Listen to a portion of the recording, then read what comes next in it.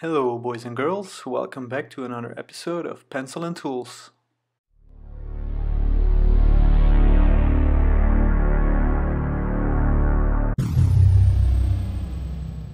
Okay, so the main idea is that we transform this garage slash dumpster into a YouTube workshop. As you can see, it's a relatively small garage, but it should be enough to build a nice workshop. At the moment I'm using this to store my garden tools, a lot of junk, and of course the best artwork that money can buy.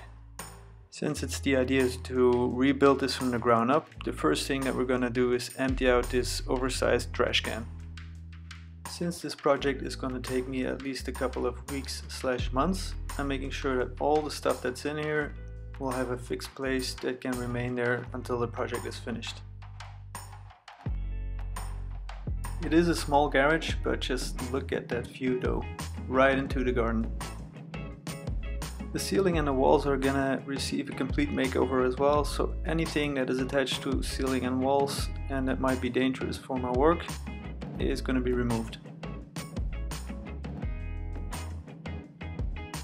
So that also means this lovely bee house that I built in school.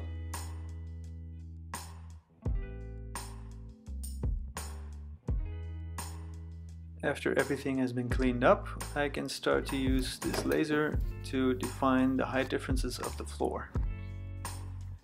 The laser has a screw hole which allows me to use it with any regular camera tripod. To measure the height differences on the floor, I'm setting up this tripod with the laser in one corner of the garage. I'm aligning it to 100 centimeters in height, and this will make it very easy to see the differentiation between the reference point and all the spots that I'm going to measure all over the garage.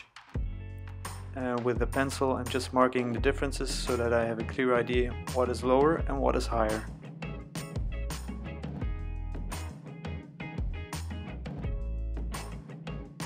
Any of these seemingly fragile high points need to be removed before we can continue our work.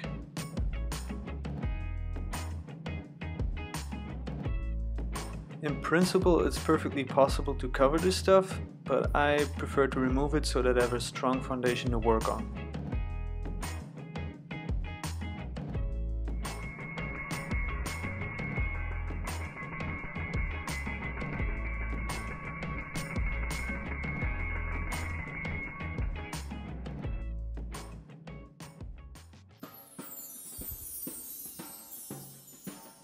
And of course I repeat this process for all the flaky stuff that I can find on a complete floor, making sure that I have a good start.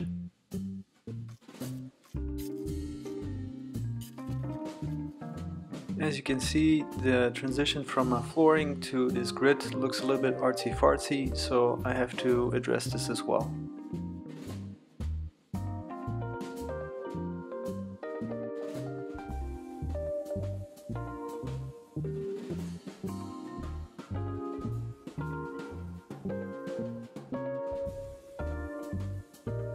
For the edges, I'm applying the same rule of thumb. Any loose parts need to be removed right now. This is also an ideal time to work in cables that are going into the garden.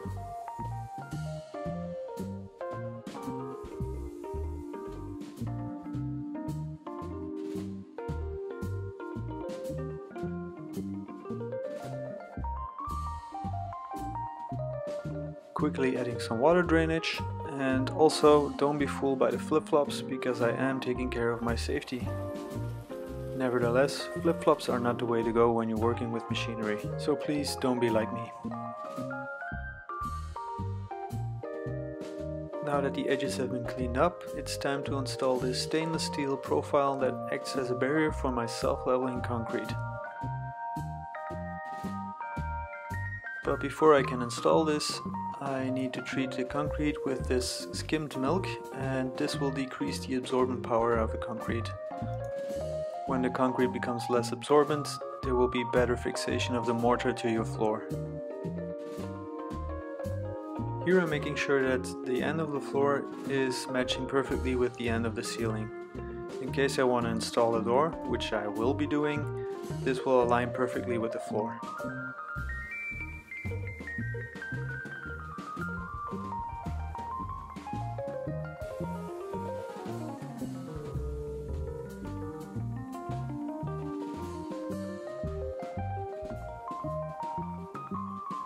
Before I can install my masonry rope, I'm building some quick tools that allow me to fixate the rope between the two side walls.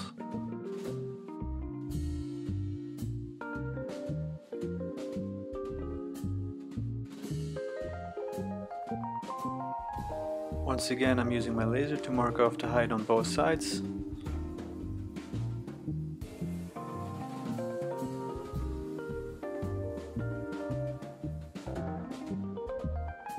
And then with a spirit leveler, I'm marking off the highest point, which happens to be in the front of the garage.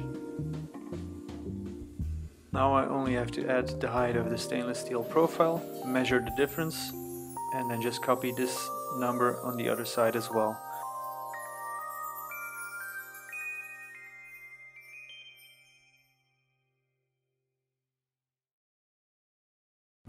Now I can install this masonry cord, and as you can see, the left side is a lot higher than the right side, and this is the indication of how much I need to correct.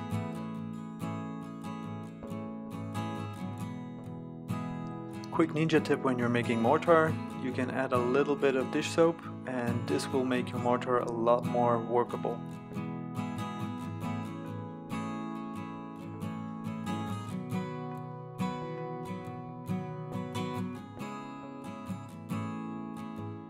And in case you're wondering, the white stuff that I'm adding here, it's bio milk provided to me by very happy cows. The mortar has a good thick consistency, and this is ideal for the dimensions that I have to fill up. Another layer of skimmed milk, and we can start to apply our mortar to install the profile.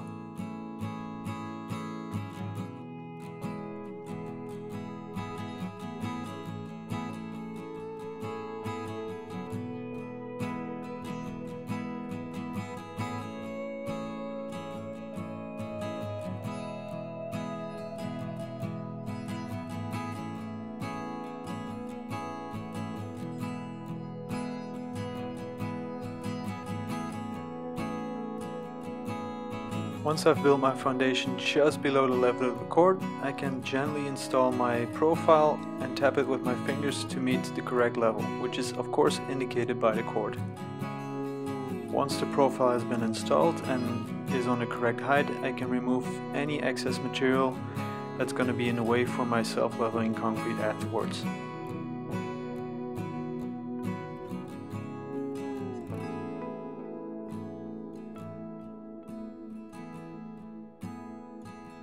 Now I'm gonna leave the mortar to set a little bit, and then hey little buddy, how are you doing? So as I was taking my break, this little fella joined me. We ended up talking about politics, he got angry and he took off again. By providing some shade, I'm ensuring that the mortar is going to cure slowly and good. But before anything is completely cured, I'm using a knife to remove any excess material on the back. The reason why I'm doing this now and not when the mortar was still very wet is because I wanted to make sure that my profile is going to be on the exact same height, and there's quite a bit of material that I have to remove.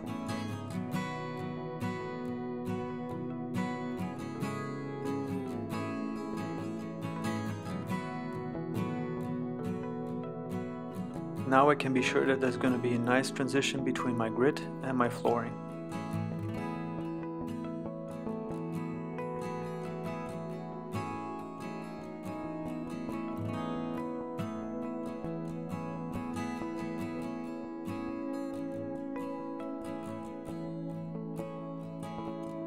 The profile has been installed now, and it is time to remove all the dust particles so we can continue and prime the floor with our skimmed milk.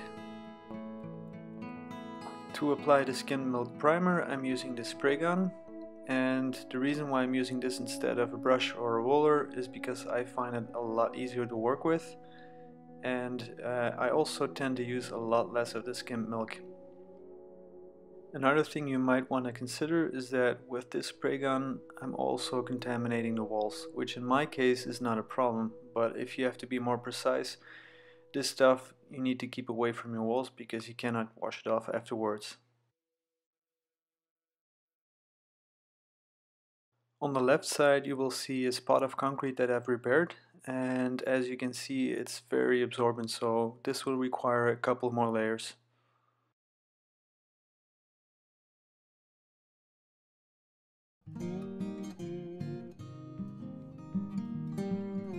To save some money on the self-leveling concrete, I'm going to use some regular concrete to fill in this gap. With a laser, a ruler and a pencil, I'm marking off the area that needs to be filled in.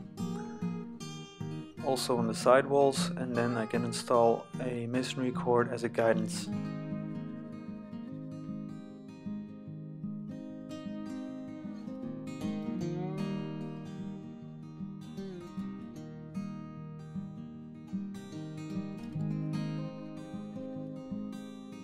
For this specific concrete mix, I'm using smaller stones, and this will allow me to apply a thinner layer of concrete.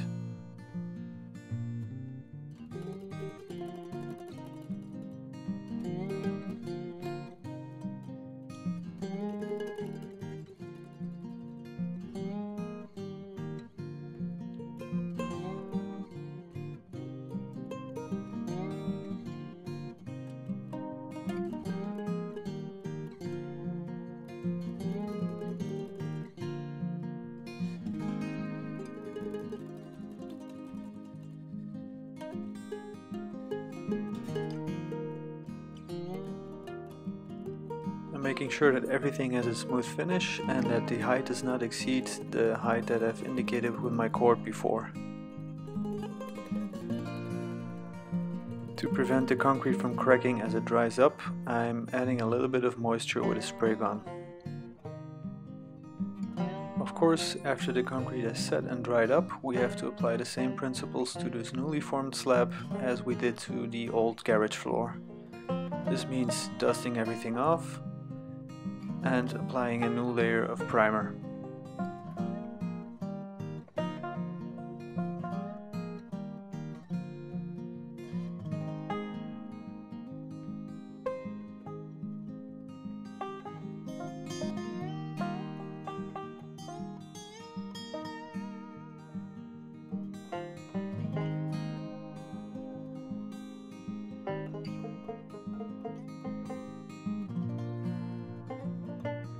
An easy way to test if you have applied enough primer is to just pour on some water.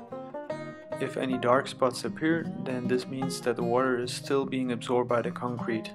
The water should just pearl off. Now, as for the self-leveling concrete, I am not a professional. I'm quite a newbie at this stuff. So before I start finishing off the complete floor, what I've done is I've applied a couple of thin layers using different levels of water, playing around with primer, mixing speed, etc. This of course will all be explained in the next video, so if you want to learn more and learn from my mistakes so that you don't have to make them, please like and subscribe, and I will see you in the next one.